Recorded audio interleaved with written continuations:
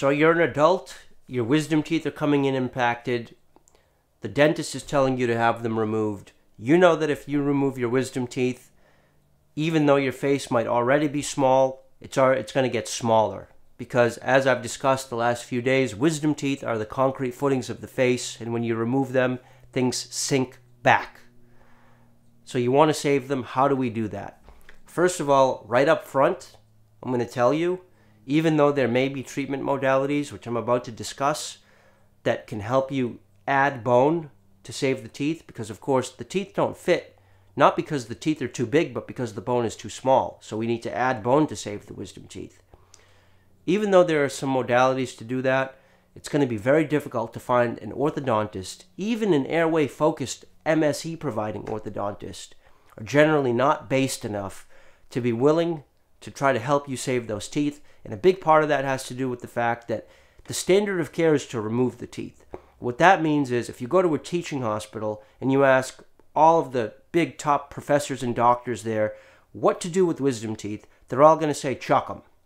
So the standard of care, if you take 10 doctors and ask all 10 of them what they would do, 9 of them would say chuck the teeth. So in a lawsuit, the judge is going to say the standard of care was to remove these teeth. You left them in. The patient got a facial infection and died because of that really impacted wisdom tooth.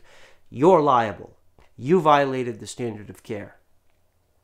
And that's why I think most doctors don't even want to mess with wisdom teeth. They just want to get them out, cover their ass, and move on. So, first thing, huge challenge to find an orthodontist. Even if they use the treatment modalities I'm about to discuss, they're not going to really be game to try to help you save your wisdom teeth, but you can try. And if you're going to try, these are the treatments you should have in mind. Number 1, the distraction appliances. MSE for the upper, MSDO for the lower. These are bone anchor devices that go into your bone, and then they have a jack screw. You turn them and they split your bone in half, left, right, on the upper and on the lower. A little bit of a surgical assist to cut the sutures on the upper and the mandibular symphysis on the bottom to assist the appliance to break the bone. But then what you have is a big gap caused by turning the appliance slowly. You get a gap as thick as your pinky finger, and that gap fills in with new bone, just the same way that the body heals any fracture, such as if you break your arm or your leg. You cast it up, the body deposits bone there to heal that fracture. It does the same thing in the face when you split it with an MSE or an MSDO, and now you have that much new bone in your face. You mesialize or bring forward the teeth, and you've now created space at the back of your jaw for the wisdom teeth to slide in. Great option. Number 2, face mask. Face mask, for the upper at least, you use the MSE to melt the butter of your facial bones. Okay, so you split the mid-palatal suture, you expand it a little bit, it loosens up the bones in your face, and then you drag those bones forward or pull them forward with a reverse pull headgear over, let's say, an 18-month period, wearing the thing 18 hours a day, which in and of itself is a huge task, an inconvenience. But in theory, it's possible that the face mask can pull your upper jaw forward as well as the rest of your face to give you enough bone at the back for some wisdom teeth to slide in. That leaves you, though, with the question of how are we going to save the lower wisdom teeth? And, you know, the lower jaw really is the elephant in the room when it comes to trying to save wisdom teeth. Very difficult, because MSE we can use on the upper, and it's pretty widely available. MSDO on the lower jaw is very hard to find. In fact, I only know of 3 providers on the whole planet who offer MSDO on the lower along with MSE on the upper. So options 1 and 2, i.e. distractor and face mask, aren't even available for the lower jaw. Which leads us to option 3, which is available for both the upper and lower jaw, and that's SFOT or Wilcodontics. And this is a special type of bone graft in which you're doing horseshoe bone grafts basically on both arches, upper and lower. You're packing in bone material on the outside of the arches, building them out, not from the inside, but from the outside, flapping the gums, stuffing in bovine, cadaver, bone powder along with chemicals called growth factors, which encourage the body to now pack its own bone on top of the bony matrix that you deposited artificially.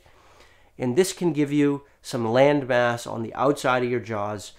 Then you have a aggressive, expansive Invisalign ClinCheck plan. Again, you need an orthodontist to design that for you. That pulls the teeth out into that new bone, creating enough space at the back of your jaws for wisdom teeth to slide in. In theory, that could work. Last thing about saving wisdom teeth, mewing. Right now, I'm definitely not the guy that's going to say, oh, just mew and your bones are going to grow quickly and dramatically enough to save your wisdom teeth. No. I tried that before I did any orthodontics and very quickly plateaued in the bone changes that mewing was giving me as a 26-year-old male. If you're younger, let's say way younger, let's say you're 12 or 13, maybe if you mew, i.e. chew gum, have good tongue posture, chew tough foods, exercise with your mouth closed by nasal breathing, and you put all that stimulus into your jaws from that young age, maybe that will stimulate them to grow enough that your wisdom teeth will be saved. But as an adult, we should still mew. Even if it's not going to be enough by itself to give us space for our wisdom teeth, we should still mew to have slow bone development over a 5 to 10 year period of maybe a few millimeters, or if nothing else, just to prevent our jaws from shrinking anymore, or we mew as adults to stabilize expansion that we get from any of the protocols previously mentioned in this video. So, I've also heard reports of people who've done lots of postural work that then help them save their wisdom teeth, but I would put that in the mewing category because posture work is really leading to better oral facial habits, better tongue posture, better ability to stimulate your own natural bone growth in your face. So we always want to be doing the lifestyle mewing stuff on top of any artificial expansion that we do as a core kind of foundation for the expansion that we're doing and to stabilize it. So to summarize this video, it's not easy to save wisdom teeth as adults. You're going to need a willing orthodontist. That willing orthodontist is going to have bone growing treatment modalities. It's going to have to be properly executed.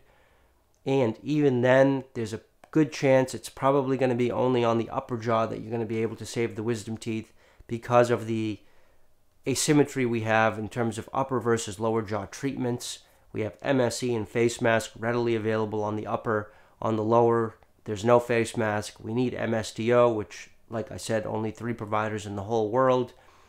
SFOT is always there to help us a little bit on both arches. And that's pretty much what we're working with. Okay? So good luck. Hope y'all enjoyed that.